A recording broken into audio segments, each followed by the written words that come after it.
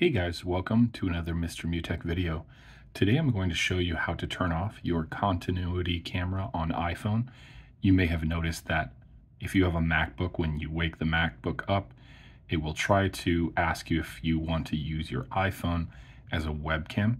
You may also notice that when you access something like Microsoft Teams or some other application, that it keeps trying to use your iPhone as a webcam, and you may not want to do that. So I'm going to show you how to disable that.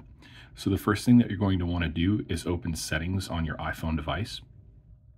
Once you open settings, you're going to want to scroll down until you see general, tap on general, and then you're going to go ahead and select AirPlay and handoff on the next screen. Go ahead and tap on that. And then you're going to notice the very bottom, it says continuity camera, and it says use your iPhone as a webcam for your Mac when both devices are near each other. Just go ahead and toggle this to off, and you will notice that now your MacBook will stop asking you if you want to use your iPhone as a camera.